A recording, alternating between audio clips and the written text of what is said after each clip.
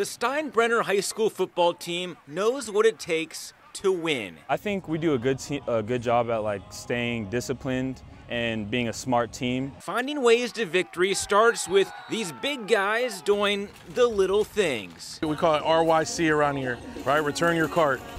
Big thing is putting your shopping cart back when you go to the store. You know, you don't want to leave it in someone's spot where they could possibly get hit or not have someone to park. Ever since the COVID-19 pandemic, the coaching staff felt like the team lost focus. They had to do something, and they had to do it as a team.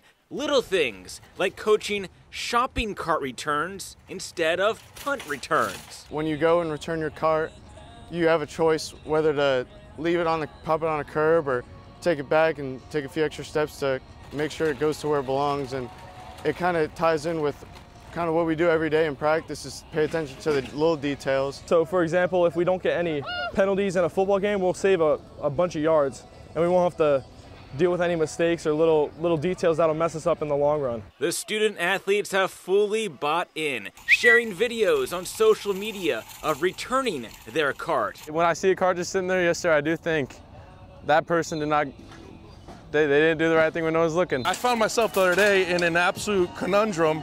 I was in the middle of a severe thunderstorm, and here I am with my shopping cart.